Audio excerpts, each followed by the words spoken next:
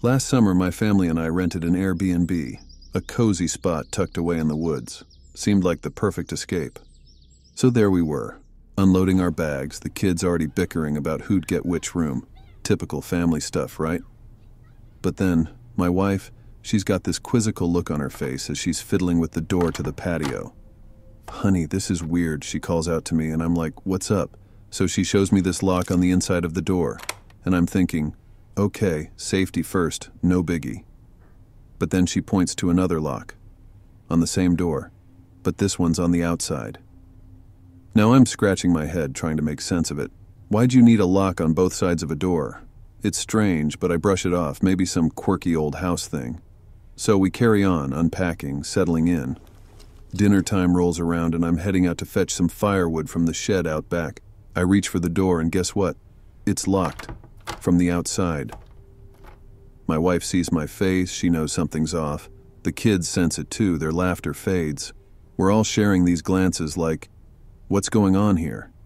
It's that sinking realization, the kind that starts in your gut and just freezes you. I try to keep it together, not to freak everyone out, but inside, my mind's racing. We're trapped. And I couldn't shake this creeping feeling that we were meant to find out. Just not yet. As night falls, this house, it's like it starts to change. We're all huddled in the living room wrapped in blankets trying to watch some show to distract ourselves. But it's tough. Every little noise has us jumpy, eyes darting around. The kids, they're picking up on it too. My youngest, he's got his face buried in my wife's side, whispering, "Daddy, there's someone else here." I can hear them walking. That's when I hear it. A floorboard creaks upstairs. Not the random creak of an old house, no, this was different. Deliberate. We all froze. The kids' eyes are wide as saucers, and my wife, she's got this grip on my arm like a vice. That sound wasn't just our overactive imaginations. It was real, unmistakably real, and then, out of nowhere, there's this scent, a weird, metallic sort of smell. My wife gives me this look like, "Do you smell that?" And I nod, trying to place where I've caught that scent before. And then it hits me. Blood. It smells like blood. There's a quiet moment, and then my eldest, she points towards the hallway. There, casting a long shadow, is this figure, just standing there, still as a statue, watching us. Heart's pounding. I muster up the courage to call out, asking, "Who are you?" No answer, just that lingering, heavy silence. The figure steps forward, light from the TV catching just enough of his face. A twisted smile. "Evening, folks," he says, voice dripping with malice. "Let's play a game," he continues. "The rules are simple. Stay alive until sunrise and you're free to go, but if I catch any of you, well, I'm sure you can guess. We're paralyzed, trapped in this nightmare. My wife's clutching the kids close, eyes darting around for an exit, a weapon, anything, and I'm thinking, how do we get out of this? How do we keep him from getting to us? The intruder seems to enjoy our panic, taking in each of our terrified faces. "Tick-tock," he murmurs, taking a step closer. The gravity of the situation sinks in. This isn't just a game to him, it's a hunt, and we've just become the prey in his twisted sport. There we are back against the wall, this psychopath inching closer. I'm looking at my family, their faces ghost white with terror. Not like this, I think. Not here. Not now. I lunge forward, sheer desperation driving me. I see my wife, her face white with terror, the kids clinging to her. My mind screaming, keep him away from the family. It's not about winning. It's about surviving. It's raw, primal fear fueling me. Every hit, every block, I'm fighting for our lives. But he's strong, terrifyingly so. In the chaos, I spot a glimmer. Keys dropped in the scuffle. I lunge, our hands scrabble, and then, with a surge of strength, I shove him back. His head hits the wall with a sickening crack. I'm grabbing the kids, my wife's right behind us, and we stumble out the front door. We're sprinting, every ounce of energy focused on putting distance between us and that hellhole. The kids are crying, gasping for air. We don't stop until we reach the neighbor's house, pounding on the door like madmen. The look on their faces when they see us, it's a mix of shock and horror. Words tumble out, a jumbled mess of fear and relief as I'm trying to catch my breath. The police are called. Turns out the guy was wanted in 3 states. A suspected serial killer, and those locks, they were his sick way of making sure his playthings didn't escape. Weeks pass and life slowly starts to find its rhythm again. But those nights, the fear, the desperation, I can't shake them. They linger, haunting the edges of our everyday life.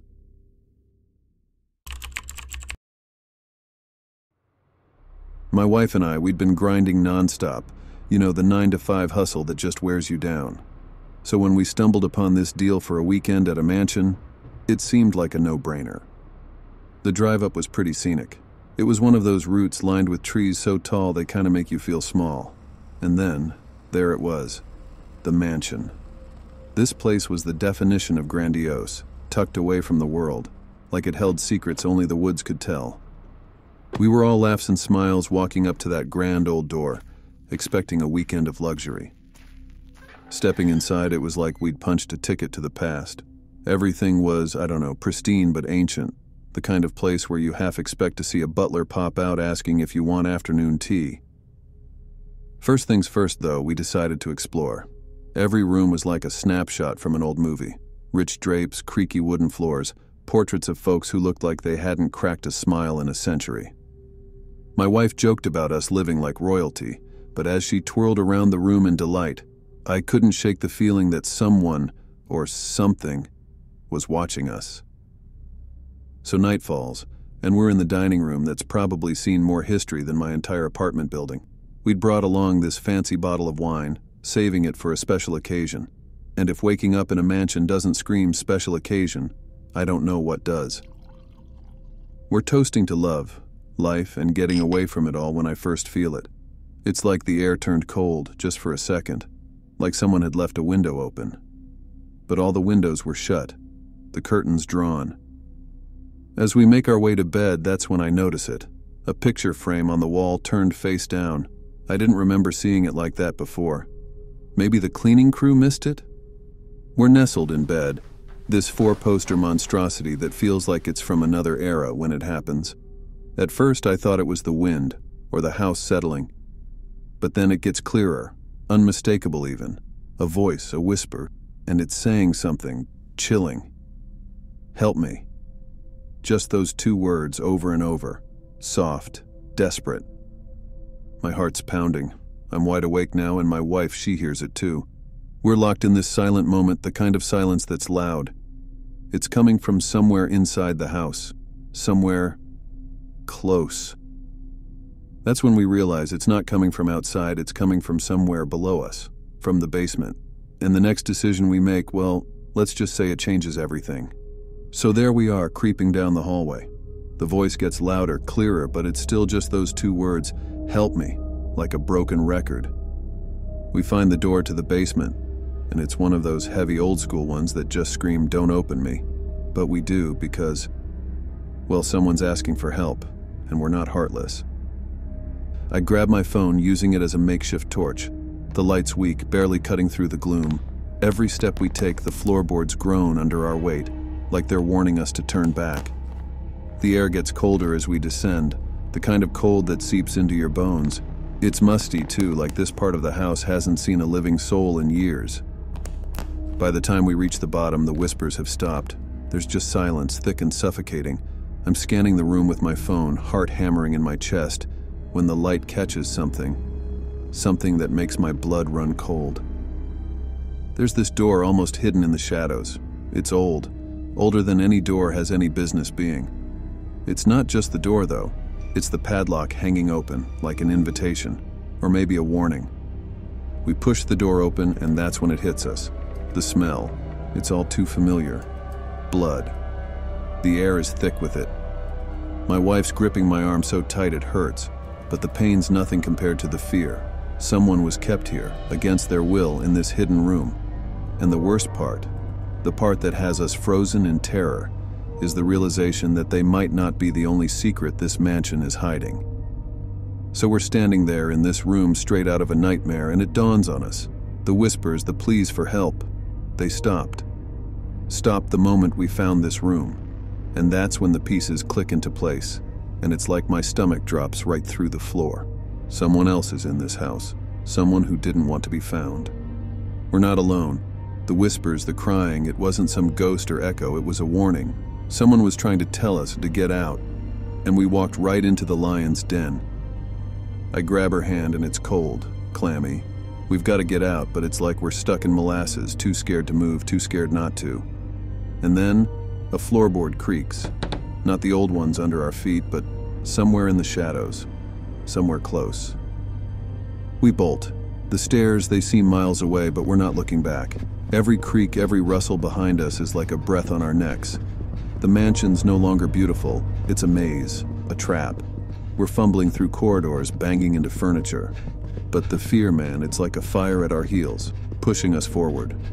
Finally, the front door. It's massive, heavy, but fear gives you strength you never knew you had. We throw it open and the night air's never tasted so sweet. We drove until the mansion was just a speck on the horizon. The adrenaline was wearing off, replaced by this icy realization. We had escaped, but at what cost? My wife realized she'd left her purse. Inside, our IDs, our address. We'd fled the danger, but had we invited it right to our doorstep?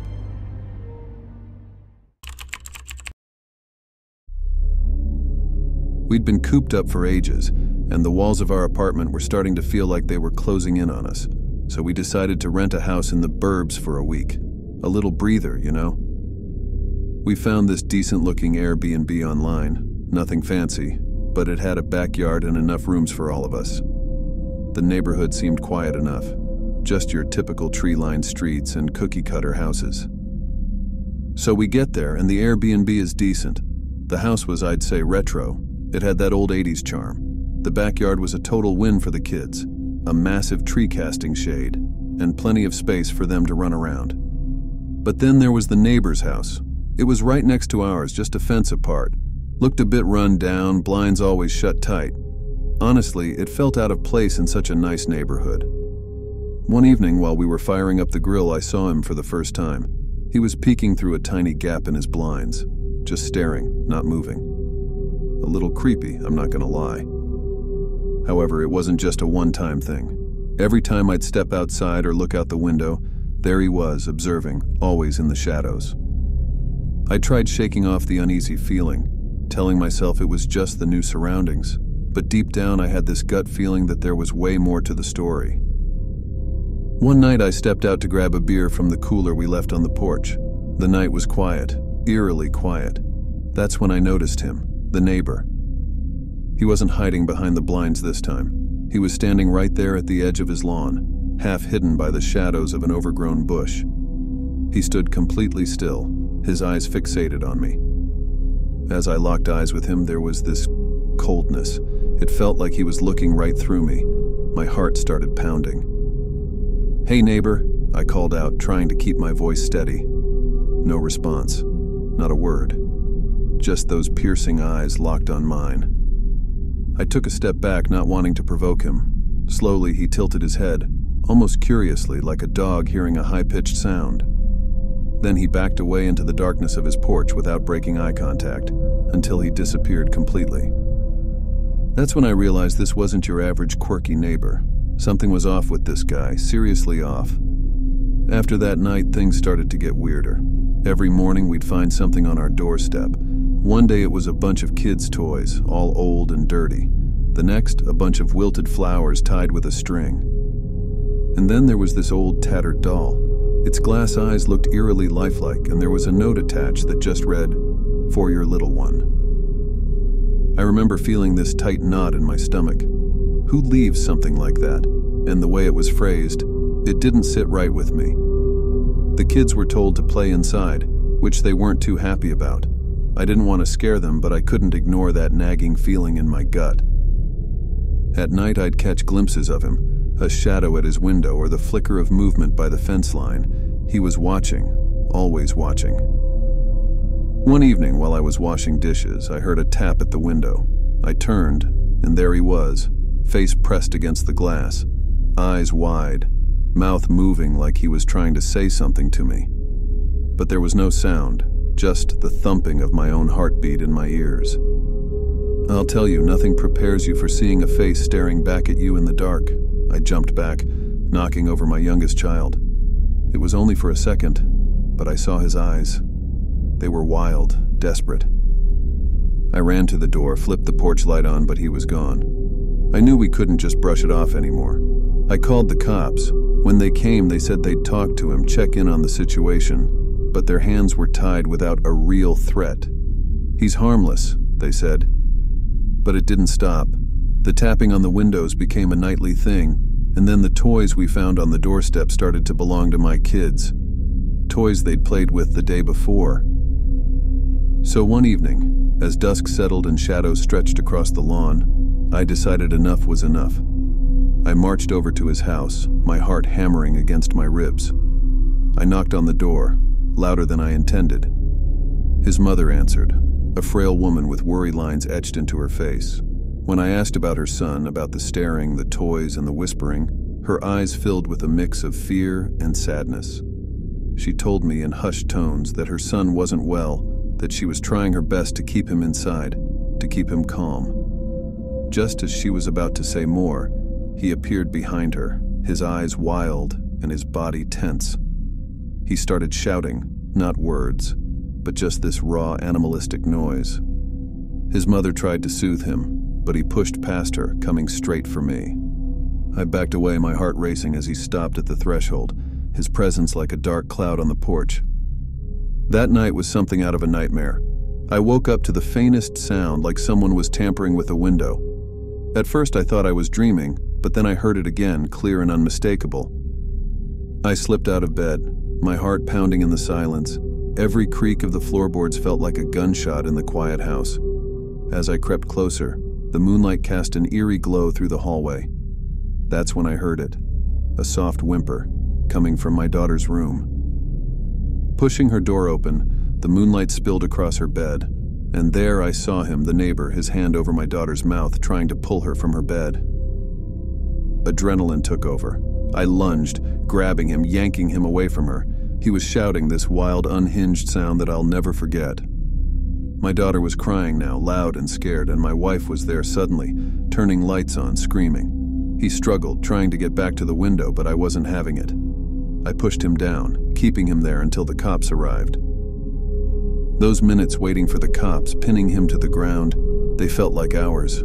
My daughter was safe, but our sense of security shattered forever.